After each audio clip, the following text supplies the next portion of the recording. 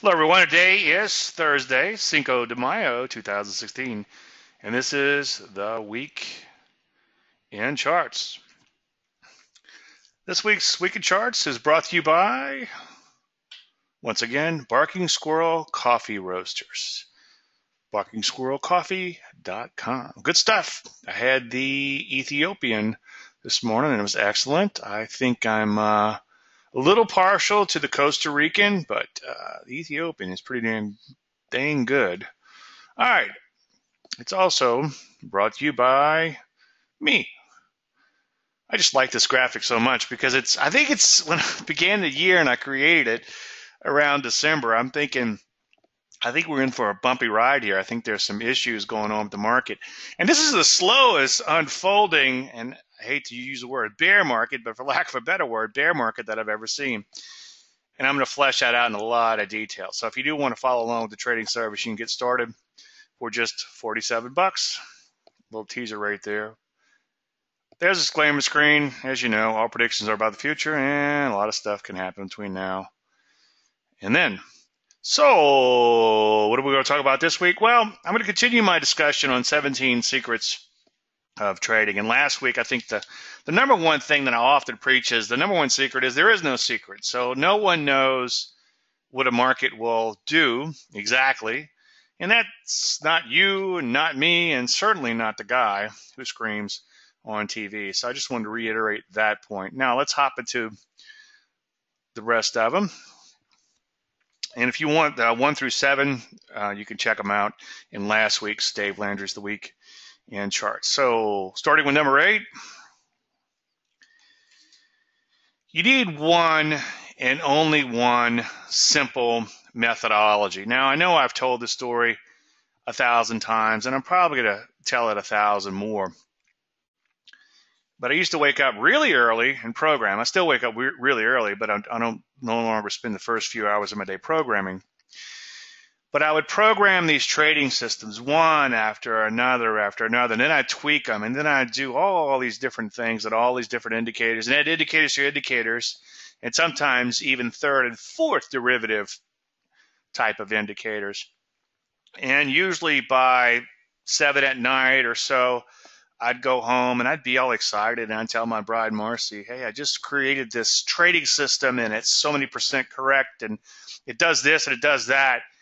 And she would usually suffer a fool gladly until one night she just kind of looked at me and cocked her head a little sideways, as your wife can do if you're married, or your spouse could do, I should say.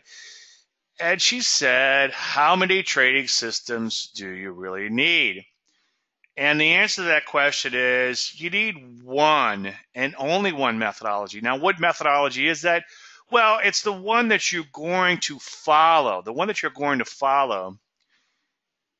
And if you can't trade 10 methodologies, if you can't trade one methodology, what makes you think you could trade 10?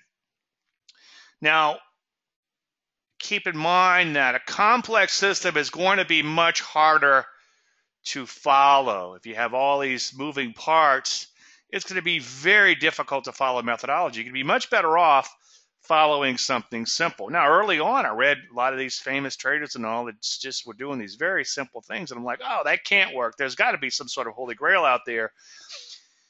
And as I often talk about the trader's journey, you go through this journey where you're searching and searching and searching and searching, and then you come back to where you started. It's kind of like the true enlightenment is when you reach the end. I forget the Tolstoy, what's his name? I'm trying to think of the quote. It escapes me at the moment. But the longer you're at this, the more you're going to find yourself beginning to simplify things. So complex systems are not only more hard to follow, but the reality is you could boil them down, or usually boil them down, to something much simpler. I'll be in presentations and they'll have, and I know this is another one of my, Big Dave beating a dead horse, And there'll be a chart up here, and there'll be, sell, buy, sell, buy, sell, buy. There'll be 100 signals in here, okay? And usually, when somebody's showing you their system, they'll usually plot a moving average. on the system, and then they'll have, again, 100 different buys and sells all throughout this chart. And if you just kind of eyeball a chart, one thing that always amazes me, and I don't want to put somebody on the spot, but one thing always amazes me, if you just pay attention to something simple like daylight, meaning that the lows are greater than the moving average, instead of all these buys and sells, you would just caught one, you just taken one trade and caught a very, very, very nice trend. So the next time, and don't call anybody out because nobody wants to be called out, obviously, but the next time someone is showing you something very complex, see if you could simplify it down to something that's a lot more simpler. And when it comes to trend following, you can. And that I can promise you. All right, number 9. Now, I know it's cliche, but you need to plan thy trade and trade thy plan. Most people wing it. And the reason people wing it when it comes to trading is because the moment you make a plan is the moment that you admit that you could be wrong. And you don't want to be wrong. And the other thing, too, is the moment you follow that plan, meaning that if it's hit your stop and you have to get out, you have to take your lump. So even if people do plan their trade, they don't trade the plan because they feel like, well, maybe it'll come back, and hope and fear and greed comes into the equation. And I'm going to touch upon micromanagement in a few minutes. But when you don't follow that plan, what happens is, let's say your stop gets hit. Well, you start beginning to reason, well, maybe it'll come back. Maybe the market's oversold. And that's okay if you're just getting kind of nicked on it, but at what point do you exit? And I was in Hong Kong a few months back, and I got to know a very nice gentleman over there. He was very kind enough to show me around and be a little bit of my host. And he told me, and he said he was a trader, but he said that their market was down 30%, and he was just following the market down. And he said, well, it's too late to sell now. Well, had he followed his plan, he would have gotten out the way, and then he could see new opportunities. Plus, he'd have new opportunities to execute, maybe even on the short side. So you have to be really careful and plan to trade the plan. And I'm going to talk a little bit about micromanagement here in just one second, and that kind of dovetails into that. One thing, as I was putting together this presentation this morning, it's like I kept juggling things around because they are all kind of intertwined. So you're going to see me repeat a lot of things that go back and forth here. So number 10 is you cannot separate emotions from the equation. Now, if you go back, I think it was 2 or 3 weeks ago, I did a presentation on the fact that every decision has emotions attached to it. It also has stress attached to it. So anytime you make a decision, there's going to be a consequence. And unless you have emotions with that consequence, then you can't make the decision. And I know I've said this 1,000 times, and I'll probably say it 1,000 more, but Damasio and Scholl would be more recent. Denise Scholl talks about the fact that you can't make a decision without emotions, and that goes for any decision. Every decision has a consequence and emotions attached to it. So those people who have had, God forbid, or the horrible thing happen to them where they're some sort of illness, cancer, or something really bad, or an injury to where that emotional part of their brain is wiped out, if a doctor goes to make an appointment with them, and it's like, well, would you like to come see me Tuesday or Wednesday? And they'll say, well, Tuesday, and they'll give you a list of the ramifications of Tuesday, and then they'll give you a list of the ramifications of Wednesday, but they can't decide because one doesn't have an emotional consequence over the other. So what I would like you to do in your own life is the next decisions you make, what you're going to eat tonight, whether you stay home, go out, what you drink, what you don't. Just think about the emotions attached to that. I'm kind of watching what I eat a little bit here, but I'm really craving some fried fish. And there's a little gas station that's the closest place to my house where you can get food, at least, or close enough. And I'm really thinking about going to get some fried fish after this presentation. But I know that I'm going to be tired and lethargic after I eat that this afternoon. I've got a lot of work to do, and it's going to take a little time to go pick it up. So I have to think through this decision and think through the consequences. And even though it's just a stupid little decision about getting lunch, there is an emotion attached to it. And there is also some stress attached to it too. And this is why I preach against day trading, because you're making too many decisions. And I think you only have so much of a fuse, and I'm not a psychologist or psychiatrist, nor do I play one on the internet. But I think we only have so much of a fuse, and I think that's kind of I guess is where burnout comes from. Scientists have literally proven that the nerves actually get burned out. And that's an actual physical thing. So it's not just a figure of speech, but a physical thing. And that comes with a lot of stress. That's why you don't see a lot of long-term air traffic controllers. That's why you don't see a lot of long-term emergency room doctors or ambulance drivers and people who are under a lot of stress and have to make a lot of decisions on the fly. And the more decisions you make, the more stress you're going to put into your body. I think your body releases, is it cortisol, when you make a lot of decisions, and this sort of just kind of wears you down. And so the day trader who's making all those decisions over and over and over and over and over and over again, he is creating a lot of stress for himself, because with each decision, obviously, comes the emotions and the stress.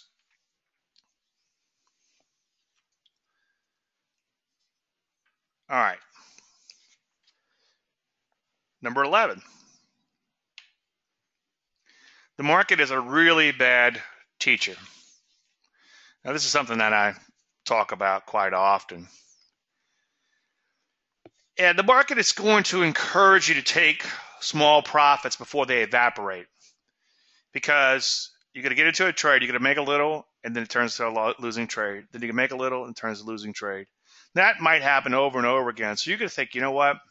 I'm just going to start taking profits. Taking profits. And that'll work pretty well until it don't. Sooner or later, you end up with a huge loss, or you're going to miss the mother of all trends. And that one trend is what you really needed to make your year. So you can't let the market teach you that that's the way to go. And in fact, a lot of the system sellers out there will sell you systems that take little bitty profits. They might be 90% accurate. Well, that sounds pretty good. That sounds pretty good on paper. Well, in theory and practice are the same. In practice, they are not. The reality is you'll make a little, and all of a sudden, bam, you're going to get wiped out. So you got to be careful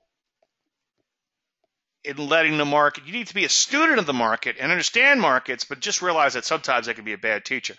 Another thing that happens quite often is that market sells off hard, stops you out, and then what happens? It turns right back around and goes straight back up. Sometimes when I give a presentation, I'll say, raise your hand if you've ever been stopped out to the penny and watched the stock take off without you. And usually half the room at least raises their hand. I think the other half of the room is too shy to raise their hand. It happens. Spelled with silent SH, okay? So you think, well, you know what? I'm not going to get fooled again. Now, who said that, right? So you're like, okay, well, it hit the stop, but, Mr. Market, I'm not going to use stops. Let's just see what happens. Well, guess what? That one trade that you decide to do that on, the market does a reverse, and then you end up losing a lot of money. Never forget that it's a very process-oriented business where you have to follow the process. And the end result has nothing to do with whether or not you should reward yourself or not. Sometimes you can gamble and make money. And psychiatrists have proven that when you get lucky, people tend to say, "Oh, that's skill. That was me doing the right thing." And when you're unlucky or when you lose, people tend to equate that to just bad luck, tend to write it off.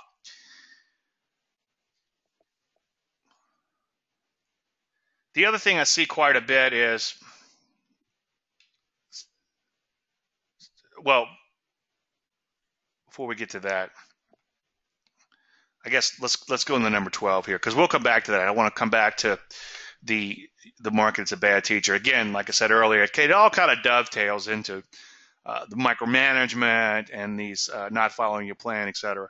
Let's hop to the next one. Number 12, you're going to be wrong a lot. So you need to get used to that. And doctors find this difficult. Engineers find this difficult. And pretty much any other profession where you can't be wrong that much, okay? If half your bridges fall down, or if you kill half your patients, you're not going to be a doctor very long. But in trading, sometimes you can be wrong a heck of a lot more than you're right. Especially if you're a pure longer-term trend follower, and I try to improve upon that by using a hybrid approach. But if you're a pure longer-term trend follower, you're going to be wrong 70 to 80% of the time, okay? And that's back from years ago when I did all that mechanical testing just to kind of see how things work. So keep in mind that you will be wrong a lot, and you need to get used to it. And being wrong, we all want to be successful. In fact, the problem with trading is it attracts the brightest minds and motivated people. And unfortunately, those are the worst people for trading, okay? Because you're going to try to outsmart the market. You don't want to be wrong. You've achieved a lot of success in your life by controlling the situation. But in trading, you have no control of the situation, and you will be wrong quite a bit. And you feel like, well, I've got to do something. This trade is going against me. I know I haven't been stopped out yet, but there's no need to lose any more money on this trade. The market is going up. The sector is going up. My stock is going down. I'm going to get out. I see it all the time. I see people think, okay, it's so-called dead money because it's gone sideways, or we have a small loss. We've been sitting in this trade for a week, maybe even a month. Let's get out. And what happens? Stock gets bought out the next day. So micromanagement will really rear its ugly head. And the problem is, and this is why, like I said earlier, it kind of dovetails back in with the bad teacher. 9 out of 10 times, micromanagement is a thing to do. But that 10th time is going to keep you from being successful. So you're going to be wrong a lot. So there it is again. And let's say you're thinking about micromanaging, but you don't. You can't play the shoulda, coulda, woulda game. Yesterday I was talking to someone, and they said, oh, I almost got out of A-Rock the day before it imploded. I almost got out. Oh, man. He's like mad at himself because he didn't get out of the trade. Well, the plan was to stay with the trade until stopped out. And some discretion can be used, and we'll talk about that when we get to the charts. I'll pull that one up if I get a chance. But it's interesting that he was creating the stress for himself because he didn't make a decision. Like Rush said, the abandoned 401k tour, not the old angry white man, fat and white man. If you choose not to decide, you still have made a choice. So not only are decisions stressful, but the lack of or not making a decision or choosing not to decide is stressful. And you can remove those that thinking about micromanaging and not micromanaging and being stressed because you didn't micromanage. You can remove that from the equation completely. Those not decision and a decision, or not deciding the decision, I should say. You can remove those two from the equation by following the plan. So be careful with the micromanagement. It's probably the biggest sin that I see, and get used to being wrong. The other problem that I see is when you start being wrong with the methodology, there's two things can happen. Provided you have a viable methodology, and I'm going to speak from my hybrid approach to trend following, people come in and the portfolio, I guess the equity curve looks about like that, and guess what? The market looks about like that. And then it'll probably flatten out a little bit and look about like this because there's fewer and fewer trades. And then people give up and they go off to chase rainbows. They say, well, you know what? This mean reversion type of system would work pretty good because the market's going up, market's going down. I'm going to just trade mean reversion. Well, what happens is the market begins to trend the day after, and then the equity curve starts looking like this, starts catching up to it. And another story that I say quite often is I show a chart where the S&P 500 looks like this, okay? And then on this particular day, somebody said, bravo for your system. And then the S&P 500 started doing this. And then someone on this day, same guy actually, said, you suck, in so many words. Now, all I was doing was following the methodology, so the equity curve looked like this. It kind of dove for a little while and then kind of flattened out a little bit. And, guess what happens after the you suck phase? It takes off again. And I call it African Queen Syndrome. Yet another Dave beat the dead horse story. If you've ever seen the movie African Queen, and I have a copy around here somewhere, maybe I could send it to you if you need it, but you can get it cheaply. It's an old good movie. It's named Bogey and is it? Oh gosh, is it Hepburn? I always get them confused. I think it's Hepburn, Katharine Hepburn. Anyway, they are trying to get to the lake, and they go through all this rapids, and the Germans are shooting at them, and leeches and mosquitoes, and all these bad things happen to him. And at some point, the water gets really shallow, and he gets out and starts pulling the boat. And finally, they just give up, and they just exhausted, defeated, deflated. Okay, screw it. We're not going to make it. Let's just quit.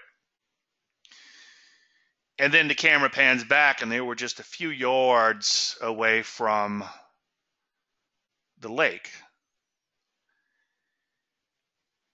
There's another story, I think it's called 10 Feet from Gold. Very similar type of thing. Somebody went out, they thought they had a gold vein. They dug and dug and dug and dug and dug, put all this money into equipment, and they just gave up. So they sold the equipment to people in the lease for pennies on the dollar. The people dug for I don't know how long it took them, but 10 more feet, and they hit one of the biggest gold finds ever in the United States. Now, this is not to say to be obstinate and throw good money after bad if something doesn't work. But if you did your homework and you studied the markets for some time, which again is going to dovetail into another one of our quote-unquote secrets to trading, then sometimes you know that maybe conditions just aren't conducive to your methodology. As we say, it's Hepburn. Thank you, Mike. Hepburn. So as we say in the South, the sun doesn't shine on the same dog's ass every day. And I felt pretty good so far this year because we were doing really well with trend following and the energy stocks and metals and mining. But now I'm beginning to get a little bit nervous. I'm kind of thinking, okay, how am I going to pull the next rabbit out the hat? And I know that I'll get a little stressed here and there. Trust me, I do. But I know that I just have to keep plodding away at it, doing my research, doing my homework, knowing that sometimes there's nothing to do, knowing that sometimes trading can be boring, and you just have to wait. But I know that eventually it's going to work because it's worked in the past for many, many years, And it should, I guess should be the keyword in that sentence, but it should continue to work, because the only way you're ever going to make money in a market is to capture a trend, no matter what kind of trader you say you are. But again, people give up right before they get the gold. And I guess the worst thing can happen is sometimes people start here, somewhere back here, and they think that it'll always be that way. That's permanent income hypothesis. That's another lecture altogether. But what happens is, because they hit a bad spot or a rough patch, they immediately think, okay, well, there's got to be something else out there. This stuff it no longer works. Okay. Well, if you look at trend following, as I said, I think last week or whatever, or maybe in yesterday's webinar, I think it was rice in Japan in the year 1000 or somewhere in the thousands. There was a big bull market in rice. There was tulip mania, 1600s, I think, or 800s, I forget, 1600s. Internet bubble, I remember that one, 1999. Real estate bubble. I mean, there's lots of bubbles which were huge trends throughout history. So sooner or later, markets will trend. They might chop around a little bit in between. But one of the biggest problems, and it's so funny, I guess I'm going to have to rank these things. I'm always saying micromanagement is the biggest problem, but another problem that I see is jumping of methodologies. And I see people perpetually out of phase for as many as 10 years. And the problem is they occasionally hit upon something and they think that, this is it. This is the Holy Grail. This is what I'm going to do from now on. And then they hit a rough patch there. And that goes for any methodology. You're going to hit a drawdown sooner or later. It's like Mike Moody said, I said, Mike, you talk about relative strength here. I'm a huge fan of momentum. But what happens when that momentum ends? From my experience, momentum ends badly. And Mike's kind of a laid back kind of a guy, and he's about 6'5", but very laid back, ex basketball player. He says, well, Dave, if you're going to have a baby, you're going to have baby poop. He says, babies are great, don't get me wrong, but you're going to have a lot of baby poop. I wanted, actually my wife, believe it or not, wanted some chickens. We've got a nice little farm here and really not raising much on it, so might as well take advantage of that, get some farm fresh eggs. I just ate about 4 of them. They're delicious. But with those chickens, you're going to get some chicken poop. So every methodology has its nuances. You're just going to have to learn them. Now, number 13 is money and position management are crucial. And here's the big guess what to that. It's going to end badly. That is one of the few things I can guarantee. Every trade is going to end badly. George Carlin once said, when you buy a pet, it's great, right? It's kind of like the baby poop thing, right? You buy a pet, you think, oh, this is going to be great, but deep down you know it's going to end badly. And we've had a few things end badly. In fact, we lost a chicken already. It's like, actually, we lost 2 chickens now that I think about it. But it's going to end badly. So if you think about it when it comes to a trade, 2 things are going to happen on every trade. Number 1, you might lose on that trade. And number 2, in the end, you're going to have to give up some open profits. The aforementioned trade in AROC, we were in nice trend following mode. It looked fantastic. We took our 1% off the table. And then it stopped out right around a scratch on the remainder. Well, at least you made 1% on your account. That's better than the poke in the eye. Better to have loved and lost than to never have loved at all. And another beating of the dead horse today, imagine that. Whenever this happens and someone complains, I tell them, send me a check. Cinti Trading Co. Cinti Trading, not Co. LLC. P.O. Box 298, Beta Springs, Louisiana 70420. Just send me that 1% of your account that you made on that trade overall. And I want you to forget about the trade, because if you send me that money, then you could completely forget about it. It never happened. Okay? So it's going to end badly. Yes. Did I drop an F-bomb? You gosh darn right I did. Okay?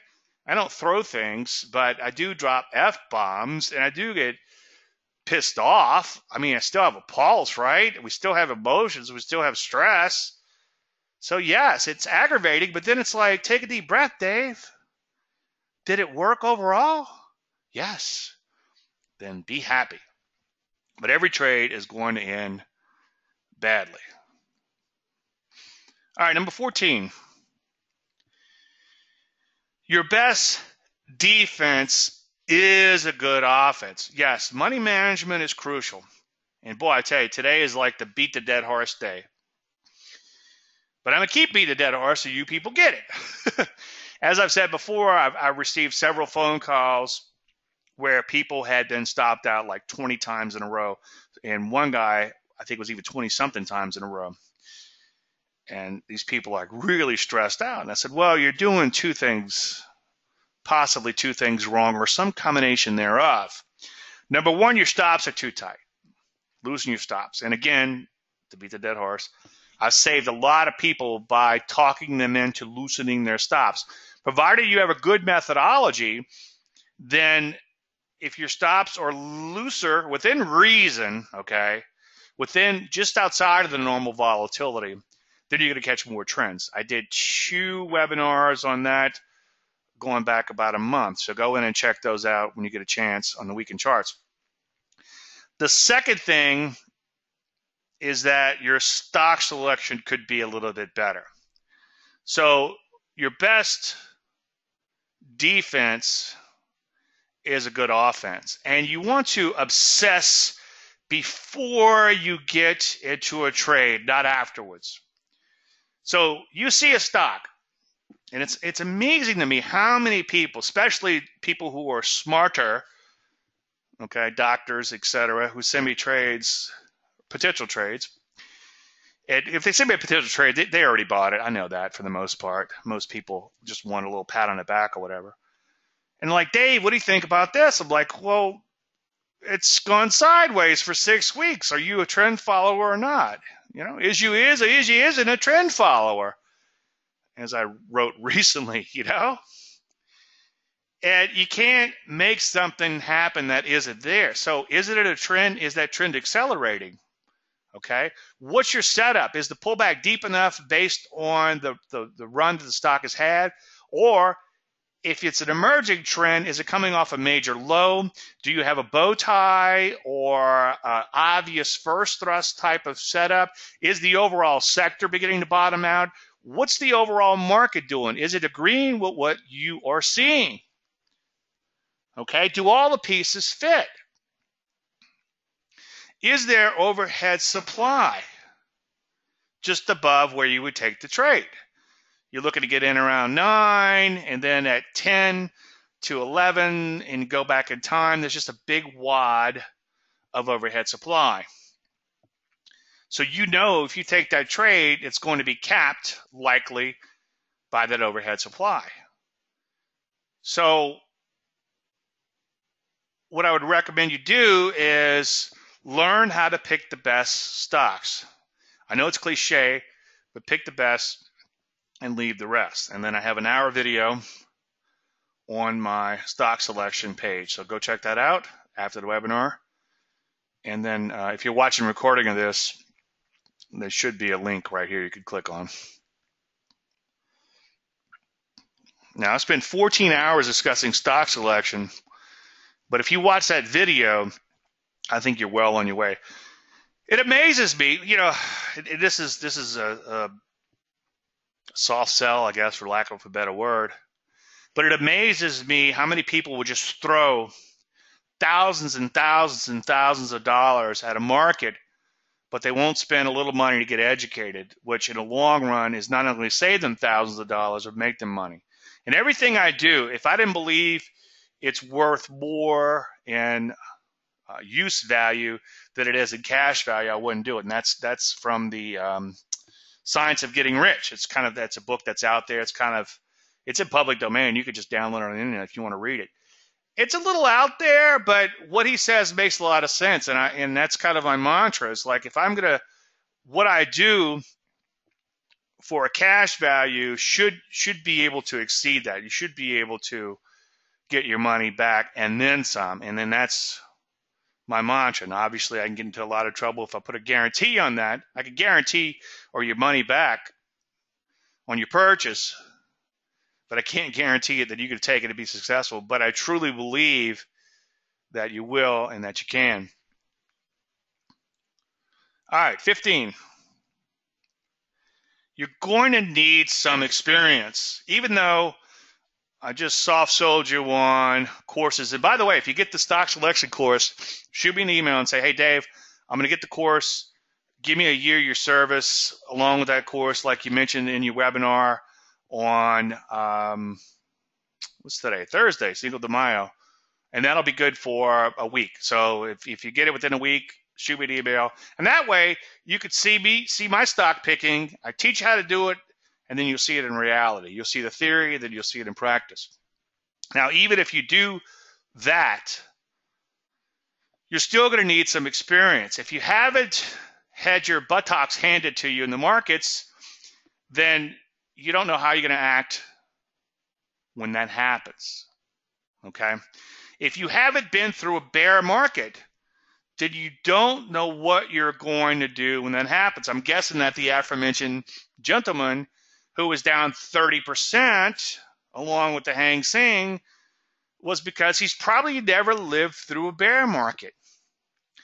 Once you live through a bear market holding on to a bunch of stocks, then you're like, you know what?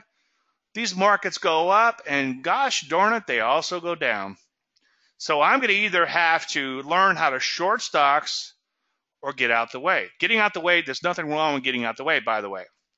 I think you should learn how to short stocks, not so much because it's the only way to make money, but because it helps you to see both sides of the market. If you play the long side and the short side, anybody who plays just one side and not the other always tends to be a little bit biased. I have friends that run a lot of money and they're long only, okay?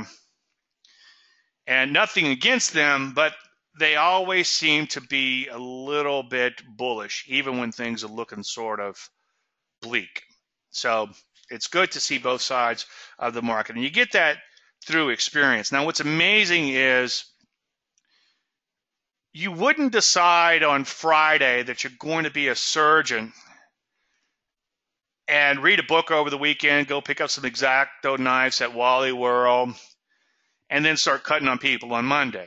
Even if there weren't laws against that, certainly you wouldn't do that. But that's exactly what a lot of people do, and this goes for not just doctors, but lawyers and automatic transmission mechanics. So the point I made in the column, my last column, was even if you're going to only do trading on a very casual basis, you're going to have to take it really, really seriously. Trading is not really, shouldn't really be taken as a hobby. If you want to, find something, find something that you enjoy, even if it's going to be expensive. My wife calls me hobby boy. But find something you enjoy, even if it's expensive. Don't make trading your hobby. Don't do it casually, okay? Do it seriously, even if you just kind of see it as a hobby. Number 16, the market doesn't move on your time frame. And again, you can see how this kind of dovetails back into the conversation of people quitting or people jumping from method to method and continually joining the church of what's happening now. Sometimes you just have to wait.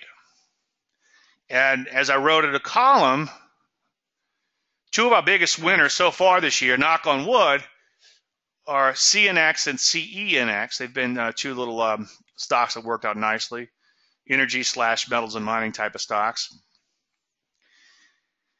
And the day before I found those two setups, somebody emailed me and said, Dave, I'm taking a break from the service. I'm like, okay, what's going on?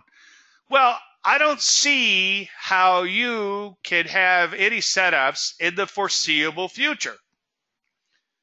And I'm like, I can't argue with that. You're right. I haven't seen anything in a week, maybe longer. And I can't see where there's anything, but you have to keep chipping away at it because you never know when that big opportunity is going to come along. It's kind of like what's the story about the ladies in the Bible, the sisters or whoever they were, holding their little lamps with the oil. And you hold your lamp up so the husband can find you, potential husband can find you. Well, I'll get some oil eventually. There's no husband coming today. Well, maybe there will be. I don't know. You have to be there, which is our next point. You have to be present to win. But you don't know when that trend is going to come along. So this gentleman emails me, hey, you know what? I'm just going to take a break. Well, next day I found two of the best setups so far this year. And without those two setups, your performance would be somewhat mediocre at best. So the market doesn't move on your time frame. Sometimes you just have to wait. And the thing about my method, I make a lot more money in my method, in my educational business with my methodology on the educational side if I told people that you could get rich really quick. Like I said last week, make $10 million in 10 minutes a day. It does take time. And then my point is you're not going to get rich overnight, but longer term you'll be pleasantly surprised. The people who are out of phase for 10 years, and again, I see it all the time, chasing methodologies, if they'd have just stayed with the simple trend following with a bit of a hybrid approach to the position in money management, a little bit of a swing trade, turn that swing trade into a longer term trade, chip away at it, trade when conditions are conducive, and then sit on your hands for the methodology and sit on your hands when they're not, they would be doing really well. They'd have 10 years of gains as opposed to 10 years of losing money chasing systems. The other thing is, and they're all kind of dovetail together, is that you must be present to win. So let's say you did take a break when those two aforementioned setups came along, then you would have missed two great setups. Some people say, well, I'm not going to trade in the summers because it's choppy. Well, it is choppy the summers, and I hate summers, and it sucks. It's like I looked at my calendar. It's like Cinco de Mayo. Today is May 5th. Oh, no, it's almost summertime. So that begins to concern me because it could get choppy in here. And by the way, I think it might be time to dust off an old webinar I did. Last year, I did a webinar, Sell in May and Go Away. And that's just not true, believe it or not. So you got to be careful of those adages and old sayings and stuff. But before I digress too far, you can't say I'm going to take off the summer because summers are choppy. Well, summers are usually choppy, but you might get some really big winners over the summer. So the market doesn't care about your time frame, and trends can happen in any month of the year. And you got to chip away at it. Now, it doesn't mean you trade your ass off all summer long. You might just do your homework. Oh, there's nothing here. Let's go to the beach. I go to the beach sometimes during the summer. I take my laptop with me. Anytime I leave the house, I have a laptop attached. That's just because of the territory. It is what it is because I know you must be present to win. And it really doesn't stress me out that much. I don't think I could be without the markets. Okay, it is what it is. All right, any questions, thoughts, comments, complaints about anything so far?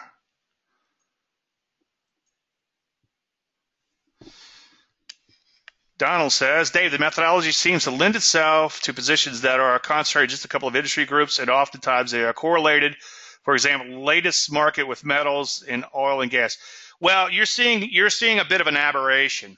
Okay, you're just looking at that. You have to look at the last 10, 15 years of everything, because sometimes you'll have a biotech, a semiconductor, an oil and gas stock, and a few other things. Right now, that's the only thing worthwhile.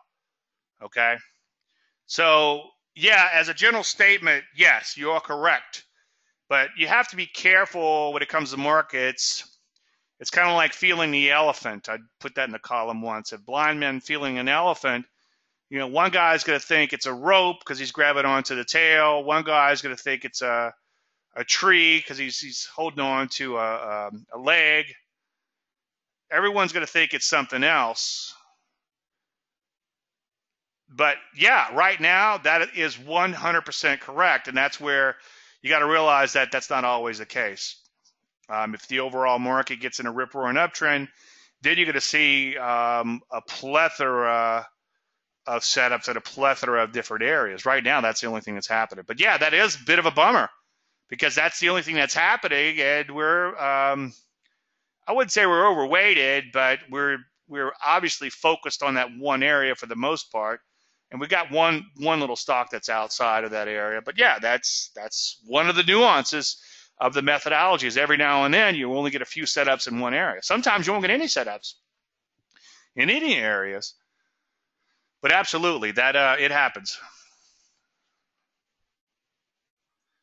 I just noticed OZRK imploded yesterday. Alert IRA SOHN conference.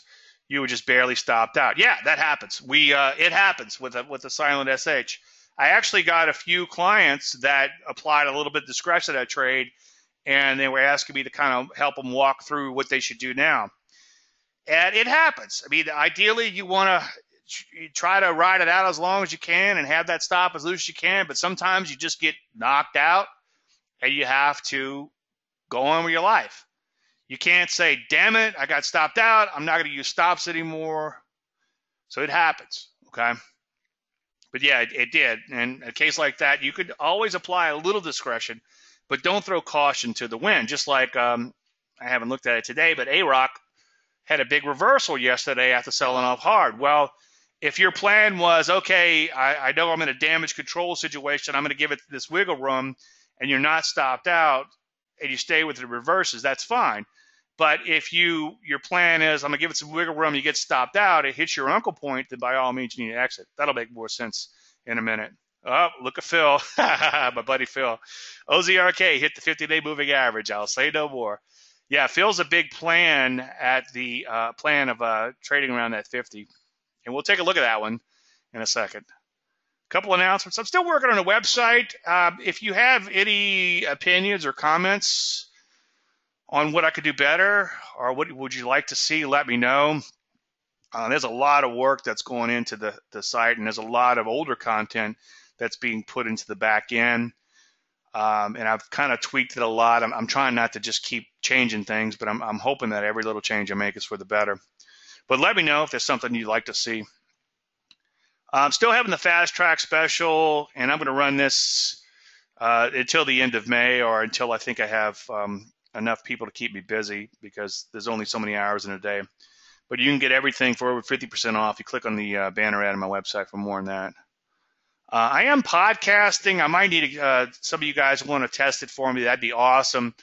If you could see if it's getting loaded to iTunes. Last week I noticed didn't look like it was getting loaded to iTunes. I don't know if that's my problem or not.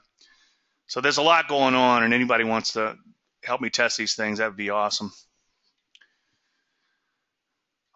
Any questions, shoot me an email, and then obviously you could find contact information if you forget about that, davidlandry.com, but contact information on my site. This direct email works a lot better than the contact box, just FYI. I'll find letters in spam 3 or 4 days late from the contact thing. So if you're watching this, just use my direct email. The reason I don't have the direct email on the website is to try to keep the spam down. And even with the contact box, we still get a lot of it. Okay, let's take a look at the overall market. And then before we do that, let's take a look at that AROC and that OZRK. If you guys want to start talking about individual stocks right now, that's fine. Just start asking. Just if you want to know about what I think about a stock, just punch in the symbol and hit return. Just put 1 on each line, in other words. Now, we talked about this one. If you go to my website from a couple days ago, I did a video update where, let me show you where that is. It's right here now on the website. But if you're watching this this afternoon or after Cinco de Mayo, after May 5th, then it's going to be loaded here into more posts. But I did a little quick lesson on this, on discretion. And so I don't want to spend too much time on this, but when you have, let's say you have a stop that's here, and the market gaps open way down here, what you could do is give it a little bit of wiggle room just in case it reverses. Notice how it reversed yesterday and went straight back up. So forget about this bar for a second. Let's say that it did gap open here. You could give it a little bit of wiggle room on the trade. And if it goes straight back up like it did yesterday, then you stay with the trade. If it stops you out, it stops you out, okay? He who fights and runs away, what? Lives to fight another day. So that's a little thing about discretion. And you know what? That's a baby poop, okay? You want some farm fresh eggs, you're going to have some chickens, you're going to have chicken poop, okay? You're going to lose a couple of chickens, at least in my case, and you're going to have chicken poop. But you know what? Those farm fresh eggs are pretty damn good. I might make me some tuna fish for lunch with those farm fresh eggs. They're good.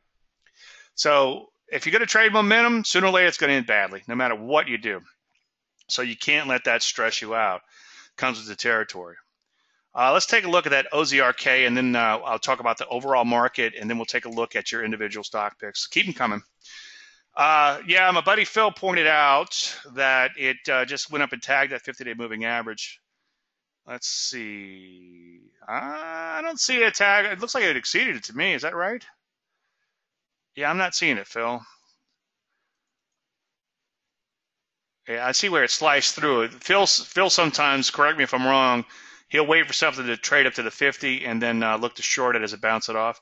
Or unless, in this case, crossed above and crossed back below.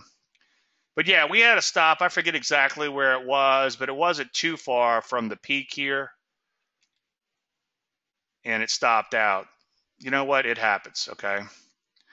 Now, you never want to throw caution to the wind, but if you could say, okay, well, let me just give it so much wiggle room, and if I get stopped out, I get stopped out. If I don't, I don't. As long as that's kind of part of the original plan. If you go in and look somewhere on my website, I have the plan your trade and trade your plan sheet. I actually found it on somebody else's website. Somebody had borrowed it from me, which was kind of flattering, I guess. They gave me credit, so I'm not upset. I'm glad they did that. In fact, you could post content if you want on your own sites. That's fine. Just make sure you reference back, or just put a link to my stuff to begin with instead of putting it on your site, instead of scraping it. Anyway, I digress. But if you plan your trade, trade your plan. If you look at that sheet and email me if you need help finding it on the website. I think it's buried in the education. It's a little PDF. And part of that is what discretion will you apply? If you're new or newer to trading or lack discipline, then you just want to follow things a little bit more mechanically. Okay? But if you have a little experience and you have a little discipline, then by all means you can use a little discretion. Don't add a whole bunch of decisions for yourself, and don't stress yourself out, and don't shoulda, coulda, woulda yourself. But you could say, okay, I'm going to trend follow this position, and I'm willing to give it a little bit of wiggle room around that stop, and that's completely fine. Watermark that content, buddy. What does that mean? Watermark the content? Watermark it? So Phil said selling a break below. So you got a thrust below. Yeah, that's fine. You got that's trend following. That's kind of interesting. So his point is that you got a thrust below it, and then you got a break down below it again. Okay, I got you. OZRK hit the 200-day moving average. Let's take a look at that. And then we need to hop out to the overall market real quick so I don't forget. All right, let's take a look at a 200-day moving average. Is that right? Yeah, look at that. That's kind of fun. That's kind of cool. Hey, look at that. A little We'll kiss of that moving average, huh? Hey, look at that. Death cross.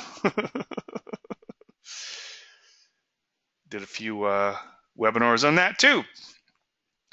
All right, let's take a look at the overall market in case I forget, or so I don't forget, and then we'll get to your stock picks. I promise. We have plenty enough time this week for everyone to get answered. Last few times I think we ran out of time.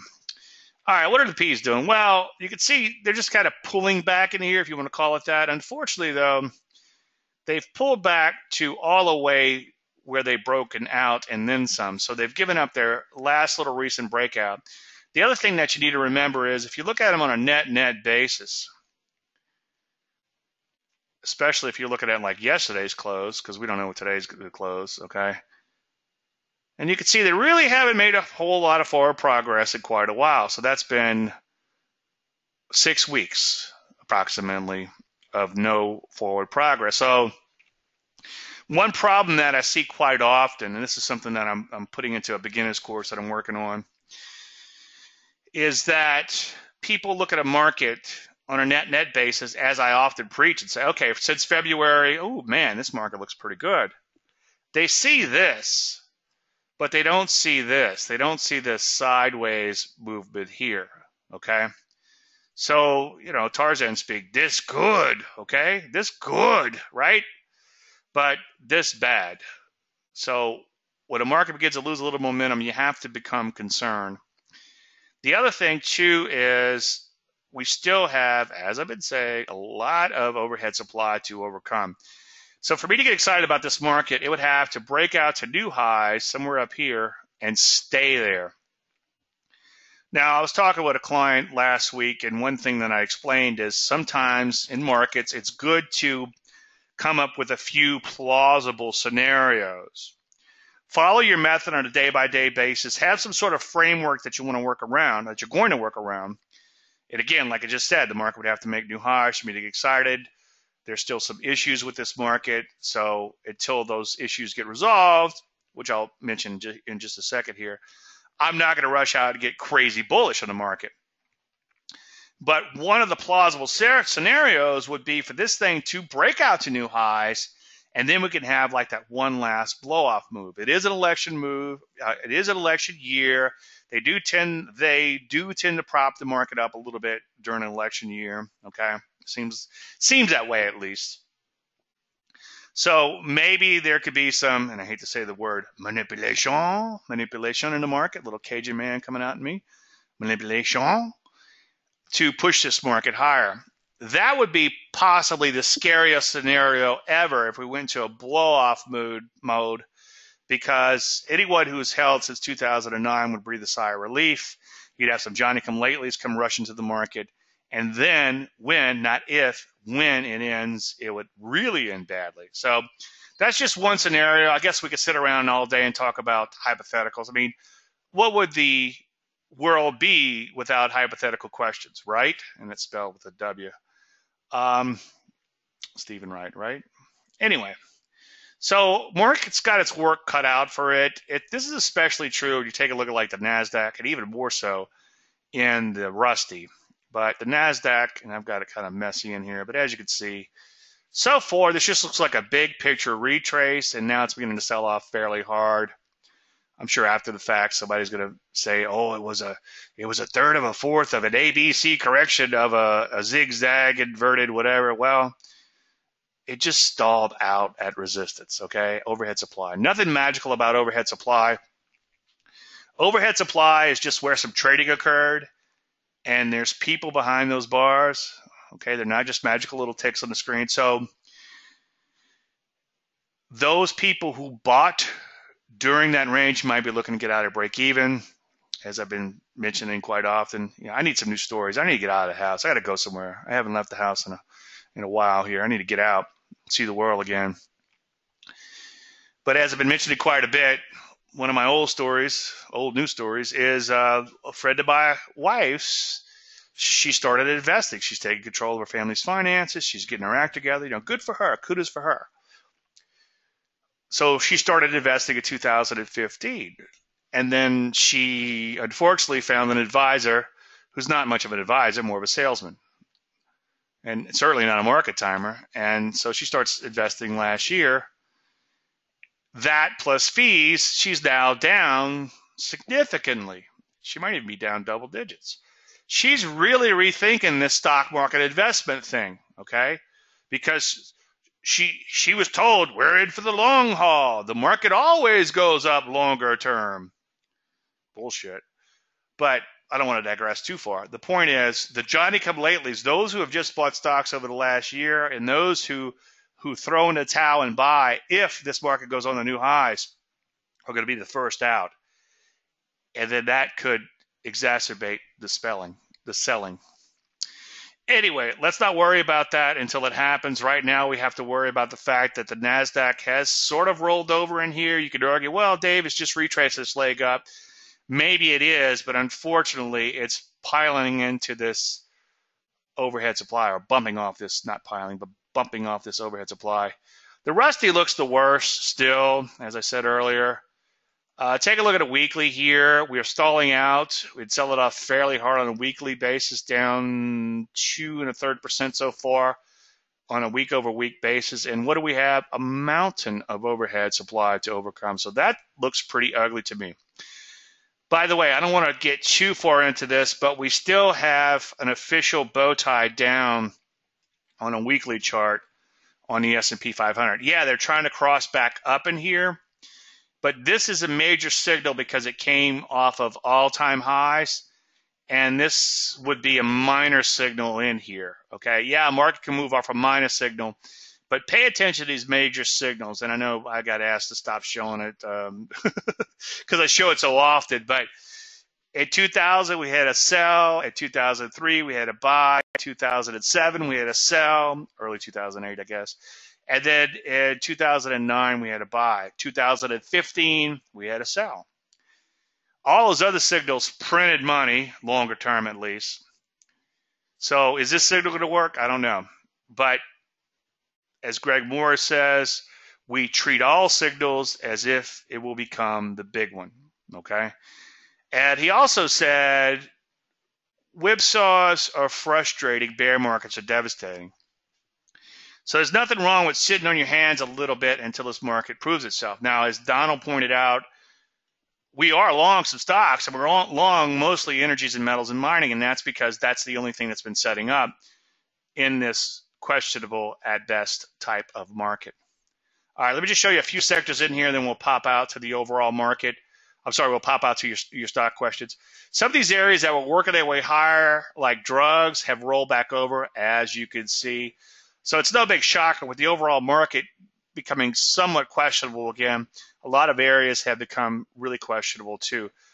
Drugs, what else? Health services, kind of interesting. It made it all the way to its old highs. This looks pretty good shorter term, okay? But you have to see the forest for the trees. You back the chart way out, and you can see it's right at the prior peak in here. It looks like it could turn into something like a classical, something that you'd see in a book of technical analysis written 50 years ago. In other words, a big double top or something. A lot of other sectors becoming questionable, like the banks. You know, that old ZRK, obviously rolling back over in here. But you could see banks kind of retraced up, little ABC up. Oop, did I say that? Little 1, 2, 3 leg up. And now they're headed back lower. But back the chart way out, you can see this whole thing was just a retrace. Can you ride out such a retrace? Well, in the case of OZRK, obviously no. But it pays to play on the side of the trend. You certainly don't want to rush out and try to buy stocks as a general statement, or stocks in general. Let me just show you energies. Both sectors kind of look like that, like the semis. You can see they rallied up and then they bumped up against a little resistance, roll back over. So most sectors look like that. Some of the sectors that have been doing really well, like the foods and toilet paper and things like that, are beginning to lose a little bit of momentum in here. Okay, so you see, like, the foods aren't a great example of what I'm trying to point out, but they're a decent example. You can see they kind of broken out, and now just kind of meandering sideways. It's just not worth playing something like this, especially with the volatility so low in that sector when it's the only game in town. Maybe utilities will give me a better example of what I'm trying to show you. There's one sector, maybe non-durables. Let's see if I can find utilities. There we go. So you can see they just made it past their old highs in here, and then they're already kind of rolling back over. So this is where it's kind of dangerous to play those so-called defensive issues, such as utilities and the foods. Overall, I think the market's in trouble, but as Donald pointed out, energies and metals and mining, the only thing that are kind of working in here. And you can see they've had a pretty good run from lows in the energies, bow ties, and first thrust, and all kind of things set up there.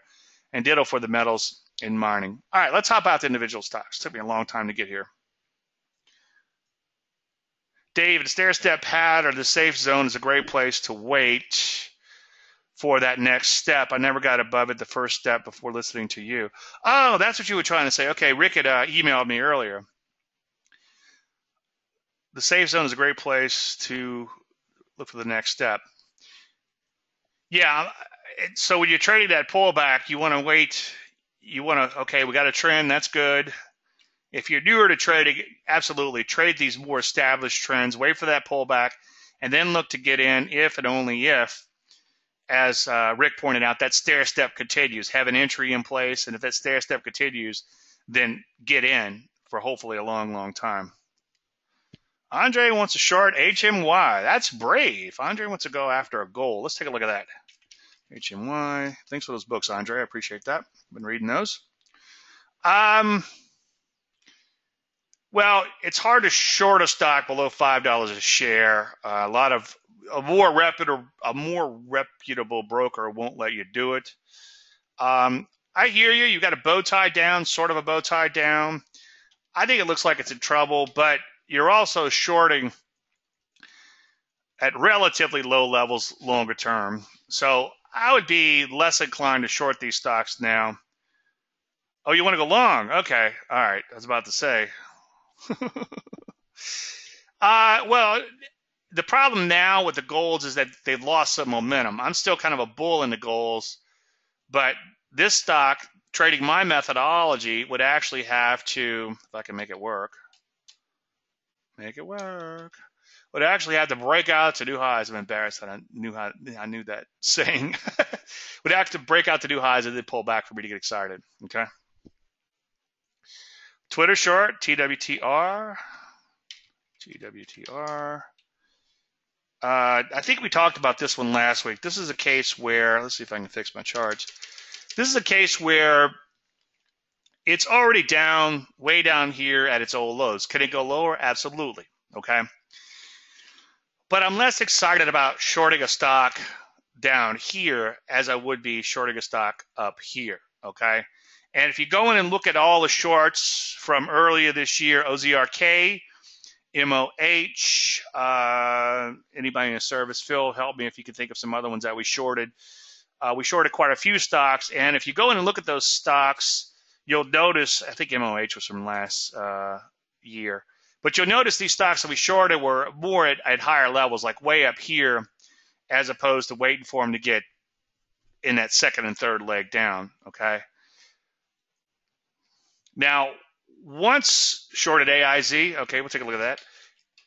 Once you get into that's brave. Once you get into a rip-roaring downtrend, then you can't short those stocks at high levels because obviously there's no more level. Oh, we shorted AIZ. I'm sorry. Oh, my apologies. Yeah, AIZ was one of our shorts recently. Thank you. I'm sorry. Thank you, Angelo. Yeah, see, notice how this was the setup back here in the AIZ, okay?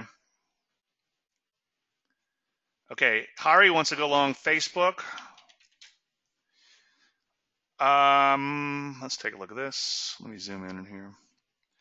Well, you do have a nice little gap up here. One thing that I'm kind of seeing is it looks like it's trading in chunks, and I bet these are probably 3 months chunks around the earnings. It's kind of wide and loose, and it's super, super duper volatile in here. I think I would leave it alone unless it could accelerate higher and then pull back. I mean, it'd have to get into the 120s and change, maybe 125 or more, and then pull back for me to get interested in it. Also, I'm not too excited about stocks in general at this juncture. The reason I like the energies and metals and mining is because they can trade contra to the market. Okay, yeah, we shorted CCL, DY, thank you, Phil. CCL. And see, CCL was right here. Got it marked up. You can see that was at coming off a high level, right? So the short was here in CCL. We shorted DY. I don't remember exactly, but I think it was like right here. It's still at a fairly high level. And then OZRK we talked about, and then MOH. Yeah, I just showed that one. Thank you, Phil. Appreciate that. Good job.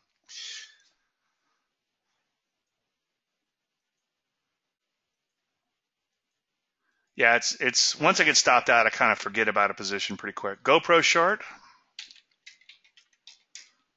GoPro, GPRO. Yeah, see, this would have been a really good short back here, obviously, but now you're down towards these. It's kind of bottoming out, if anything, so I wouldn't go after that. It's too late. Heather says, Dave, thanks for all the great webinars and articles you share with everyone. You're welcome, Heather. Checks in the mail. You know, I make jokes like that, and some people are like, I can't believe you pay those people. It's like, it's a joke. LGCY is going to be a little too volatile. But yeah, good eye on that, Angelo. This is one I have been watching. But look at the HV, 208. So it's just it's even crazy by Dave Landry standards. I was working with a fund a while back, and I said something about, would you be looking to get into any of these stocks after hours? He goes, now your stocks. It's like, yeah, I do like I tend to like the more volatile stock within reason. Read Better the Devil You Know, as I talked about volatility last week or week before. It looks beautiful, but it's crazy volatile. Look at this, 208 on the HV. So far today, it's up 19%. Gaps open, comes right back in. Yeah, it's a decent looking stock, but I would be super darn careful with that. So that's the only thing.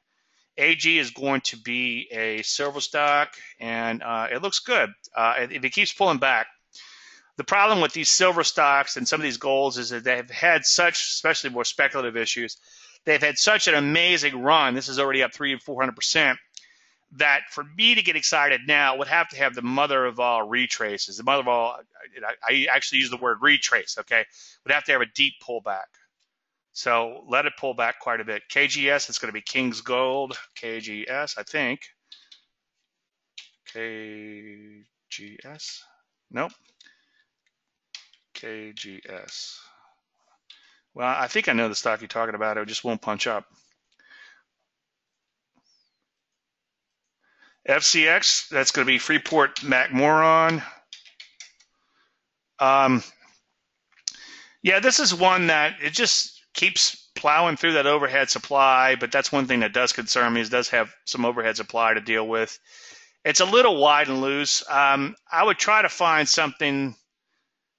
It's okay. I would try to find something else, though, with less longer-term issues than Freeport McMoran. It's also a big stock, a big thick stock. You might be able to find something that's not quite as thick, but you can see that it's going to run into a little trouble up here. I guess that's okay. It has lost a little momentum too. I mean, if you're long, stay long by all means, but it's lost a little momentum in here. I'd see if there's something else you could find within the metals. IAG for John. Hey, John. John left and came back. I'm glad I didn't talk about you. Yeah, this could set up soon. I like this. This is on my watch list. But it's going to have to pull back a little bit in here. I do like the way it broke out the base. But yeah, IAG needs to be on your list. John had to take a leak. CZZ. CZZ is going to be Cousins, I think, if I can find it. Let's see if we can fix this. Too many windows open. All right, CZZ, Cousins, right? Or Cousin. Well, this is a food stock, but it is volatility is pretty high on it for a food stock. Longer term, it has a lot of problems, a lot of overhead supply to overcome. I think I would pass. That's something that we talked about for probably an hour in the stock selection courses. How do you gauge this overhead supply? It does take a little experience, but the longer it is, the closer it is to above the market, and the closer it is to current trading. Now, you have to go back a year for this overhead supply, but I still think it's relevant in this case because there's so much of it. So it is a bit of a discretionary call, but there are a few things you can look at. So I'd pass on that one. TRV, too late to short. Hey, Susan, good to see you. Yeah, it's a little wide and loose too. I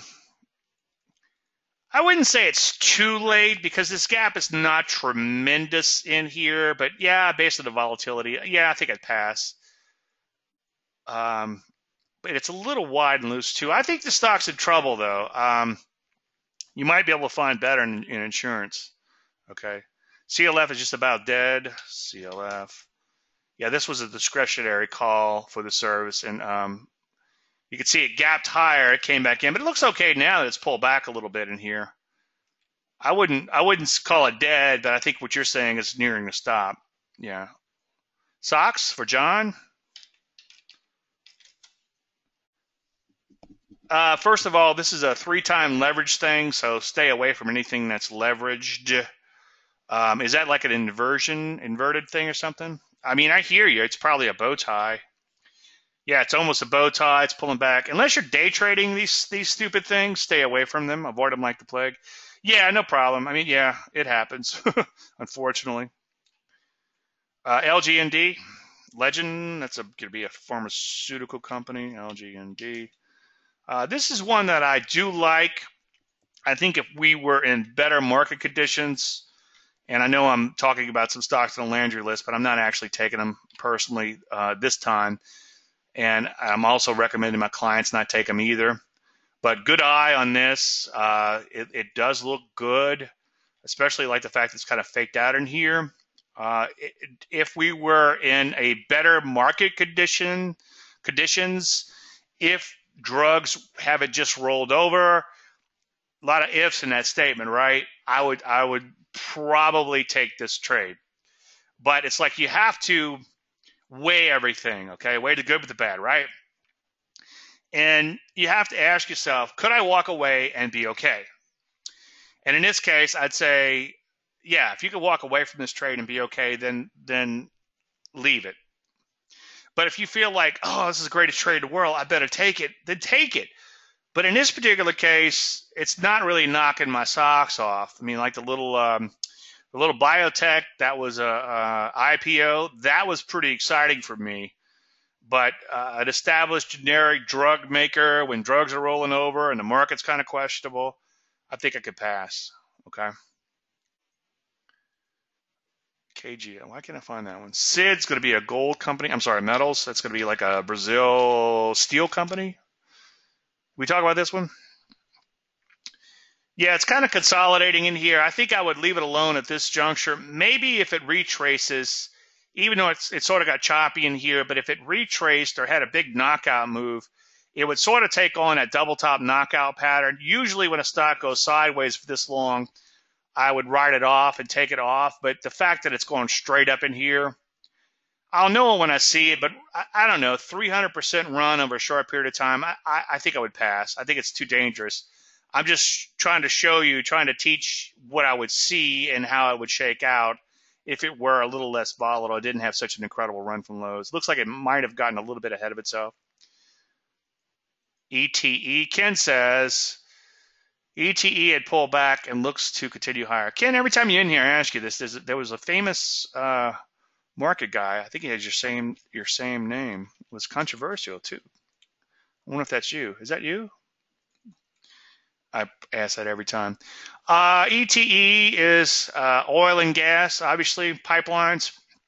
It looks like the bottom is in. I would prefer if it had bottomed for a lot longer than it did, but it looks okay. But I wouldn't. It looks like it's already triggered in here too. I think it's okay. It's okay. It would be triggering. You know, make sure you maybe put it a trigger above today's high. But yeah, you could certainly do worse in the energies. Okay. All right, not me. All right, good. Yeah, because he might have gone to jail. I think he might have said that you always print money trading. You can never lose money. Paz looks good. It needs a little bit more pullback though because it's had a pretty serious run. So I'd love to see the mother of all knockout moves of these golds, and then I'm going to be all over them and silvers, obviously. Art wants to know about NI. Art, it sounds like a rock star name. That's kind of cool. You want to short it? It looks like it could be in trouble, but it's kind of retraced all the way back to its prior highs. Maybe keep an eye on it as a possible short. I'm not a huge fan of shorted utilities because they're lower in volatility. Look at the volatility, it's just 20. And as I often say, even in lower volatility stocks, something bad could always happen. So I think I'd pass on that one, and it's not currently set up, but I hear you. It looks like it's trying to top out.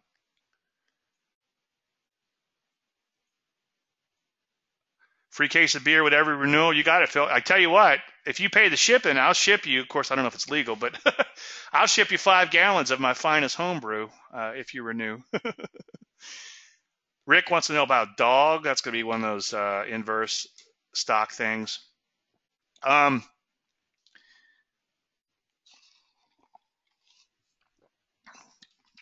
problem with a short ETF is eventually they all go to zero, okay? So someday I'll open up a hedge fund. I don't know if anybody know if you can short these. I'm going to open up a hedge fund, and what we're going to do is we're going to short every short ETF, and then we're going to go out and drink beer. That's going to be fun, okay? And we'll come back in the afternoon and see how much money we made. Obviously, we're going to need a little money management in there just in case. But for the most part, all of these short ETFs will go to zero, okay? So unless you're going to day trade them or something, or unless like in 2008 when everything's kind of a rip-roaring downtrend and you're trying to get some exposure to the short side, then by all means. But be careful with these short ETFs. You can short them. Why do they go to zero? The reason they go to zero, and I haven't fully wrapped my head around it, let me see if I could put a screen up and show you, is because you're trying to match the short. There's a tracking error, and that tracking error gets exacerbated. I watch how I say that so we can keep it PG-13.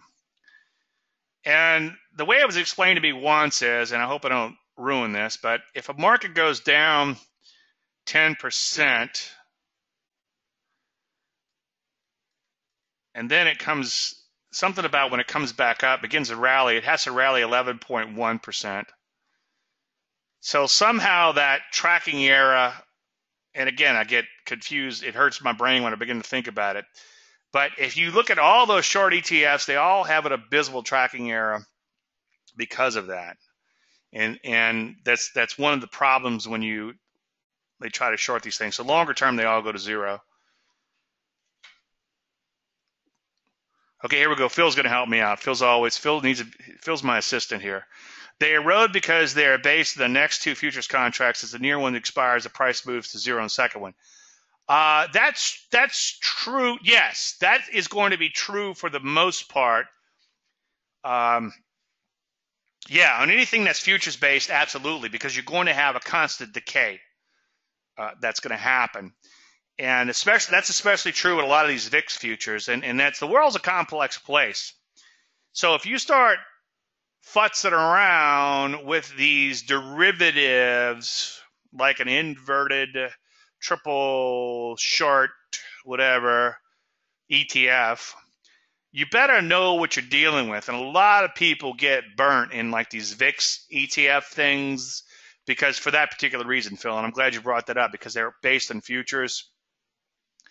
And I haven't seen it personally because I don't watch CNBC anymore, but I've heard some people who know, who are a lot smarter than me when it comes to all these instruments, said that people will actually go on CNBC and talk about these things, and they're just absolutely wrong about them. So be careful, even if some so-called expert is up there telling you about some of these crazy ETFs. UVXY would be one, right? UVXY. Yeah. Yeah, see, this was at 275,000 back in wherever, whenever. I don't even know why these things exist. Could somebody tell me why they even exist? Oh, it was at 128,000. Okay, it wasn't actually at 128,000. It's just that they reverse split you to death. So you think, oh, I could buy this because it's a bargain. No, you can't. No, you can't, Danny. No, you don't, Danny. You better buy more higher and less lower.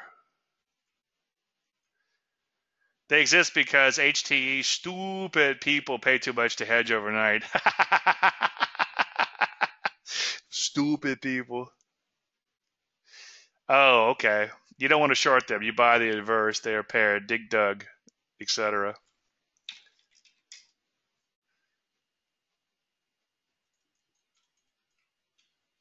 Ultra. Let's take a look at oil itself. Oil's been doing pretty good in here, but like any commodity, it could be a little choppy, and it's kind of beginning to chop around a little bit. For the most part, though, it's kind of working its way higher as of late. Stopped equal hedge fund managers. Stupid. I like that. He's spelling stupid. Stoopide. Stupid. So you're saying that hedge fund managers go in and buy a bunch of these things and hold them overnight as a hedge. Okay, I got you. TCK for Miss Susan. That's going to be a metal stock, obviously. Yeah, that looks fantastic. It's got a little overhead to deal with. I would be a little concerned about that, and that might stop me from taking the trade. Maybe if it's just a little tiny bit more pullback. For the most part, I really can't pick it apart too much. I think it might pass, though, based on that overhead. I'd have to study it a little bit further and make a decision on here. But try to find something without overhead. If you can't, I think you could do a lot worse than that. So I'm going to give you a maybe on that one. How's that for being decisive? Okay, we talked about Legend. We talked about G-Pro. Pause. We got LGCY. We talked about Win. Let's talk about Win.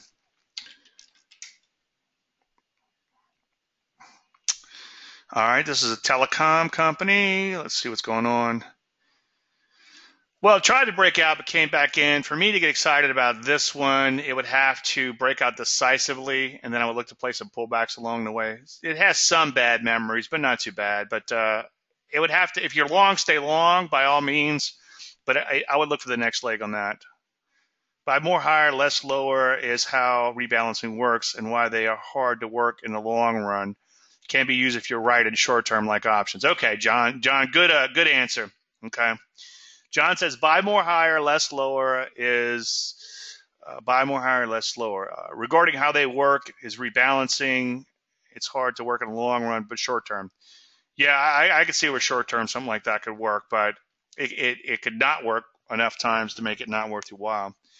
All right, we're right at the cusp of the end of the show. Any last minute requests? Let's see if we can squeeze one or two more in. Yeah, this looks pretty good as a short. Who brought this up? Rick? Yeah, that's a pretty good. It's a little wide and loose longer term, but it does look like pretty good. It looks okay.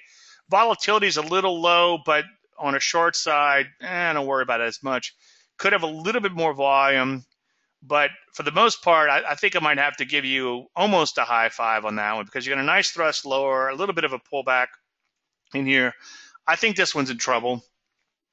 I can't give you a high five. I'm going to give you a not bad because of the longer-term action. And I'd like to see just a slight bit bigger thrust lower, but you certainly could do a lot worse than that. All right, as usual, I want to thank everybody for coming. I love doing these shows, as you can tell. I have a blast doing them. It's a highlight of my week. I get excited when I wake up on Thursdays. I really do. So thank you guys for showing up. I'm humbled that you guys would take time, and girls, out of your busy schedule to be here. So thanks again for showing up today. Any unanswered questions, easy for me to say, davelandry.com. If you don't have anything, then I guess we'll talk again next Thursday, and everyone have a fantastic weekend. Thank you so much. You're welcome, Greg. Greg says, awesome show. Thank you so much. You're welcome, Rick.